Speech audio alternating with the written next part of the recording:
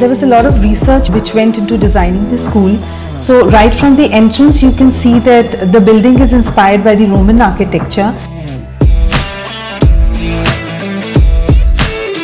And once you move in, you see there is a blend of Indian and Western culture here. So this is what we are trying to communicate through our designs, that it's a blend of Western education with Indian values and Indian culture here. So it's a talking school. If you look at the walls here, each and every wall has something to give to the child. So when the child enters, say, into the experiential block, which is the labs, you will find each and every lab has has certain wallpapers or information which is displayed on the wall, which tells the contributions which have been made by the scientists in this field.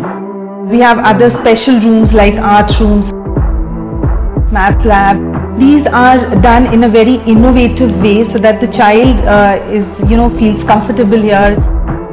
So when we say of Pavna International, it talks of opulence, it talks of comfort, talks of knowledge, talks of experiences, and since it's a Corona child school, so it talks of safety and security.